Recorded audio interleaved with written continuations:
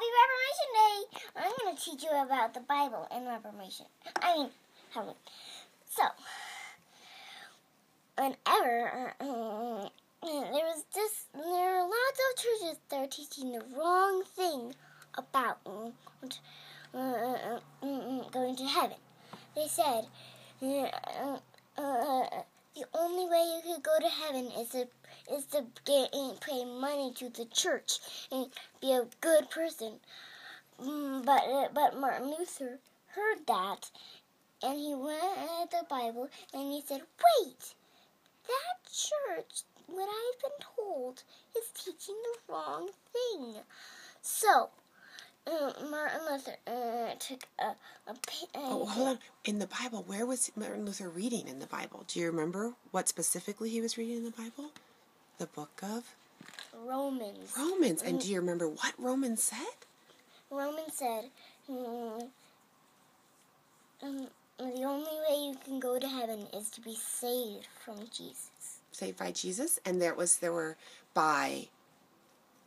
Christ alone, faith alone, and grace alone. Okay, so by Christ alone, faith alone, grace alone. Then what did Martin Luther do? And then Martin Luther took a hammer and a nail and a piece of paper and a mark.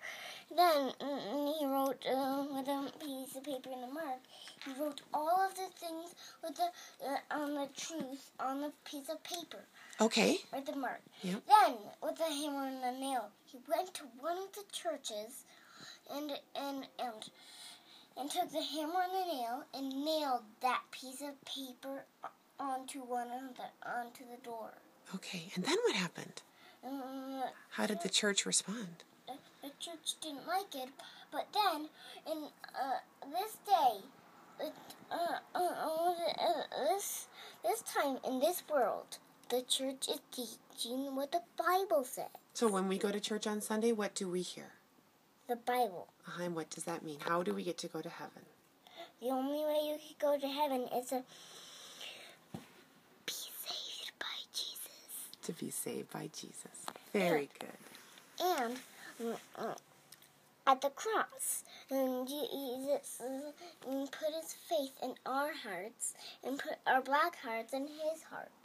And then we're washed whiter than snow.